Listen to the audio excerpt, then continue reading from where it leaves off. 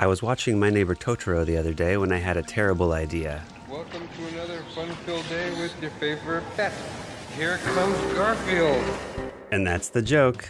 That's the whole video, really. 5 seconds of research later, I learned that this joke had already been done dozens of times over the last decade by many talented Garf artisans, so this video doesn't even need to exist. Unless... my Pez drawer is getting pretty full and in need of a good culling, so for the health of the Pez population, let's do it. How are you feeling today? These two are more excited than I've ever been in my life, but this one has the correct amount of smug.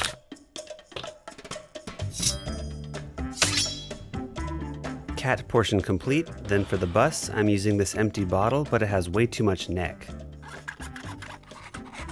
It's also too wide, so I need to surgically remove the midsection using these Decepticon-looking scissors that have a serrated edge for gripping Catbus flesh.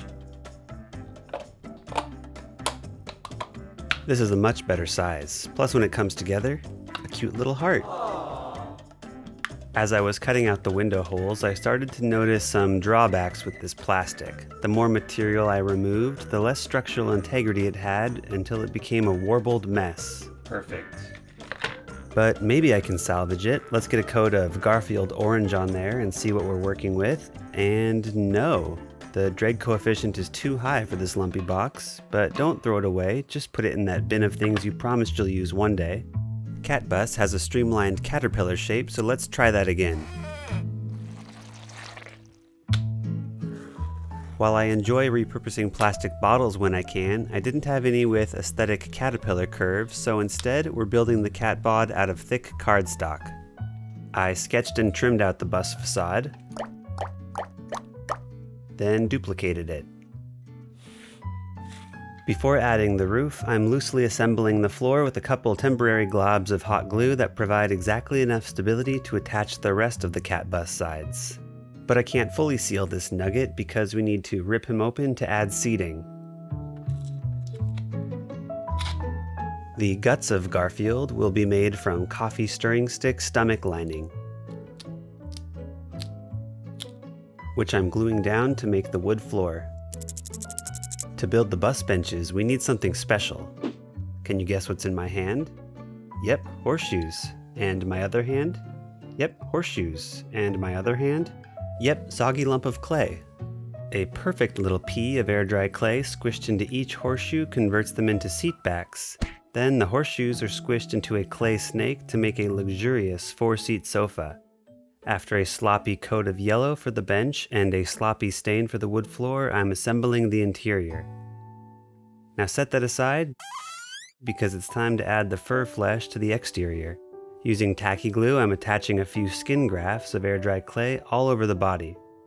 But before that clay has time to dry into a crisp exoskeleton, it needs some fur. I'm using my cat fur texturing tool to engrave Garfield's body into a ragged shag carpet.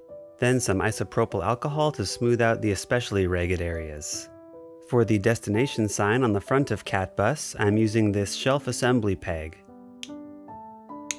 Then blending it into the bus with more clumps of clay cat flesh. Using a pin vise, I'm experiencing some traumatic deja vu as I drill into the hindquarters of this multi-limbed creature.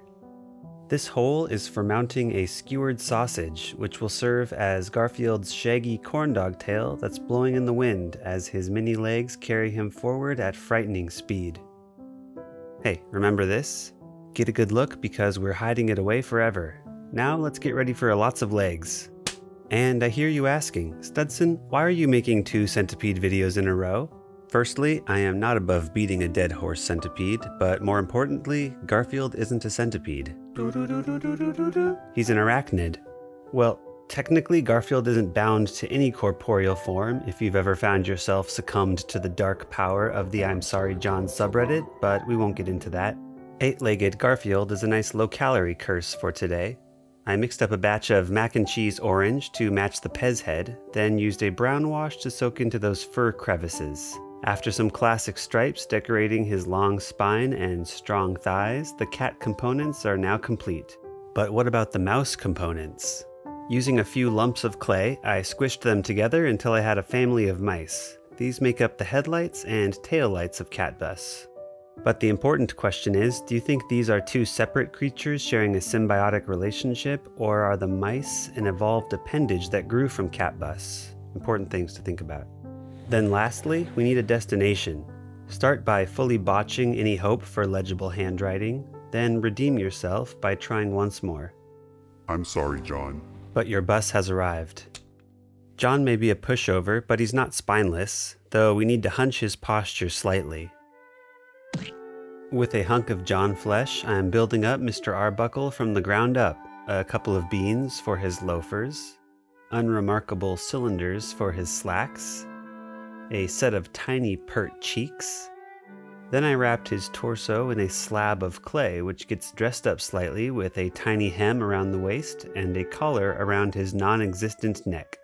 His arms are two more unremarkable cylinders, but this time capped off with fancy cuffs. And then, because John is a professional cartoonist and his hands are his livelihood, his hands must be anatomically correct and beautifully sculpted, which they are, and I did. Just look at that accuracy to the source material. Then I baked his body, along with a bunch of eyeballs. John's head is a Bartlett pear, and his eyes are two russet potatoes of different sizes. And with all the extra eyes you made, just in case, toss those into the corner of your bits box where you'll never find them again. Then smush on some ears and briefly appreciate how you've sculpted Wallace, but John needs hair. Let's give him a full pass of hair plugs on his scalp, but there's a serious problem here. He'll be soaked to the bone if he's not holding an umbrella.